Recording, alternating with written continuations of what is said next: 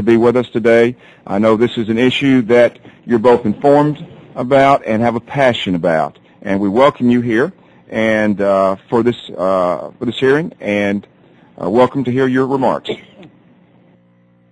Thank you very much, Mr. Chairman. I thank you and your distinguished ranking member, Mr. Hall, for the courtesy extended here today for me to present my views before this very important committee.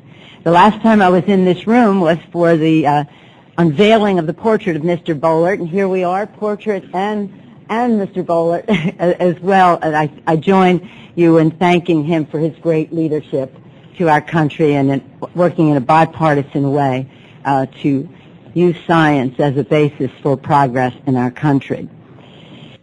I want to also join in commending the witnesses who will be presenting today. I thank them for their extraordinary contribution to understanding of climate change. Their new report confirms that climate change is indisputably underway and states with 90% certainty that greenhouse gases released by human activities are the main cause of global warming. I'm very pleased to see on the wall, which in the excitement of Mr. Boehlert's unveiling I didn't see that day several months ago, that you quote Tennyson, who's my favorite poet, Alfred Lord Tennyson, and it says, "For I dipped into the future far as human eyes could see, saw the vision of the world and all the wonder that would be."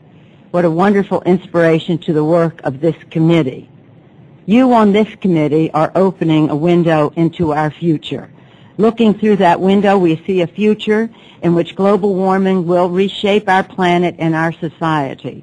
We also see a future in which harsh consequences could be blunted by prompt action. That's the good news. This is an issue that is as immediate to the American people as their own neighborhoods and as global as the planet itself.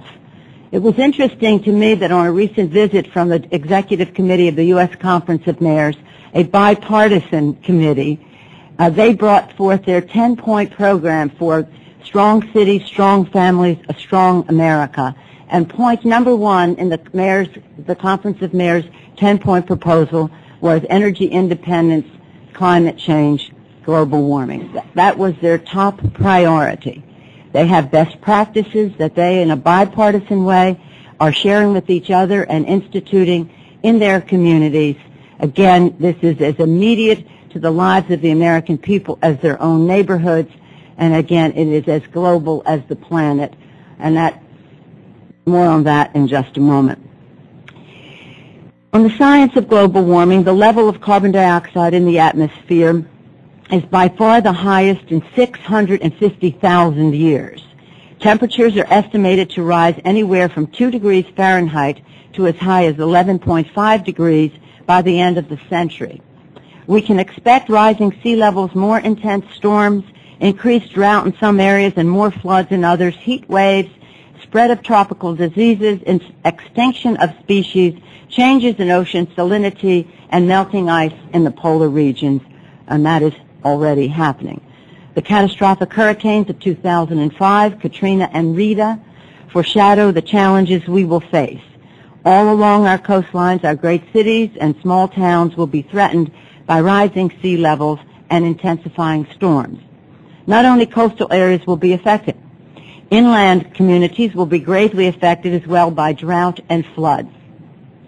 Movement of climate change refugees from one country to another could increase political instability in many regions of the world. These environmental refugees are a real concern. Looking through the window into the future that you have opened, we also see that we can reshape our activities now and prevent catastrophic global warming. Where once we thought the effects of global warming would occur decades away, change is already underway. We hold our children's future in our hands, not just our grandchildren or great-grandchildren, but our own children. As the most adaptable creatures on the planet, it is time for us to continue to adapt. Scientific evidence suggests that to prevent the most severe effects of global warming, we will need to cut global greenhouse gas emissions roughly in half from today's level levels by 2050. The Bush administration continues to oppose mandatory limits on greenhouse gases, restating this position immediately upon the release of the IPCC report. I respectfully disagree with the distinguished ranking member in his comments, and this is a wonderful venue for the debate, this very important committee with these very informed members. I do believe, though, Mr. Hall and Mr. Chairman, we cannot achieve the transformation we need both in the United States and throughout the international community without mandatory action to reduce greenhouse gas pollution.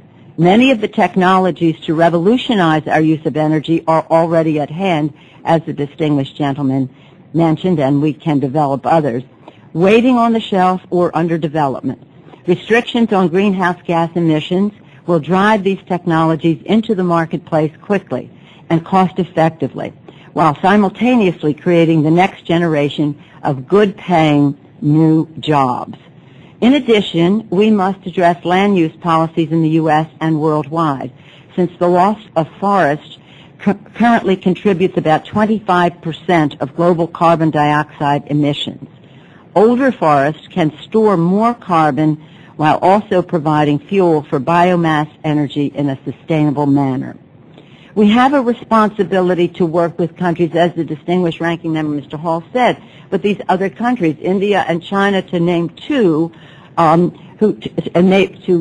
work with them, for them to reduce the level of carbon dioxide in the atmosphere. That may be as important to our grandchildren and our children's future as anything we do here. The United States and China, are two, as well as India, are the largest contributors of carbon dioxide emissions in the world, and it is estimated that China will surpass the U.S. in 3 years. We need to engage the Chinese government by working cooperatively to develop clean and renewable sources of energy.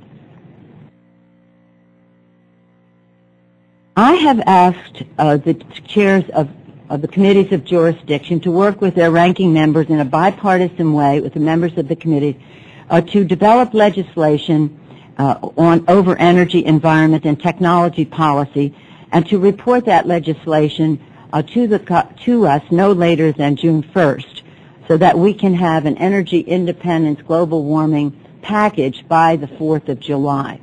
This committee is way ahead of the rest. It has legislation, as has been mentioned, on the floor today, and I commend you for that, Chairman Gordon, and Mr. Hall, and members of the committee.